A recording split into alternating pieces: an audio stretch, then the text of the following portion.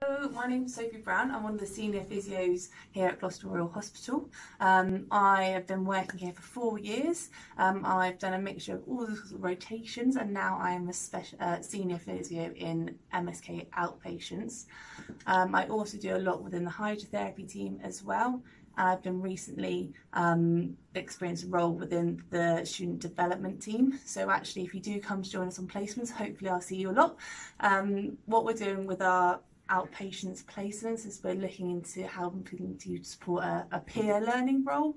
So actually, if you come to join us, hopefully you'll be with either one, or there'll be sort of 2 or 4 of you on the placement at the same time in the department, looking at doing joint sessions with patients where you can observe your other colleagues, give your peer feedback as well.